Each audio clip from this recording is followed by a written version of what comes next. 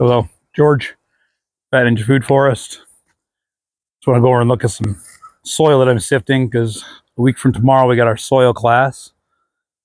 And now we're going to talk about hugel culture and all the hugel mounds here. It was a hugel mound we built last year in class. We're going to look at these composts here. From the static to the hot. So we might get the microscope out and have a look. Look at these swales with all the soil in them. All the soil we build in those, with the hugel culture, and then the swales in front.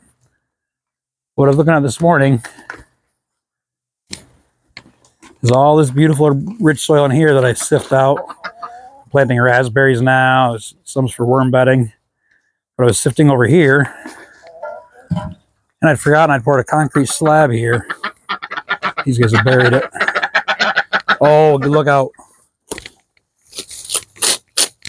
But all the way out here, there's the edge.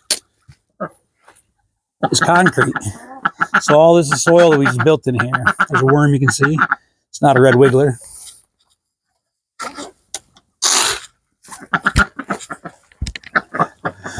But all that's from